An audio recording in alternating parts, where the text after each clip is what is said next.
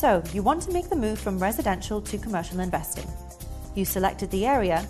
Now, how do you select the property? Find out in this week's episode of Investor Insight on Crew TV.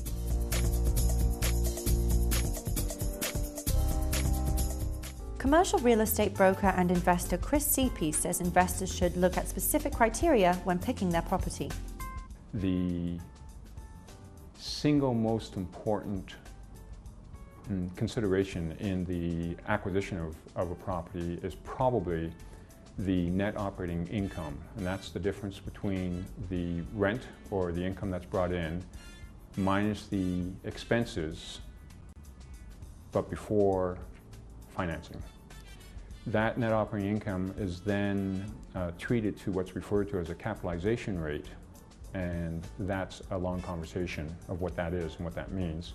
But the short version is that a cap rate represents a blended ratio of the return of investment and the return on investment. But purchasing a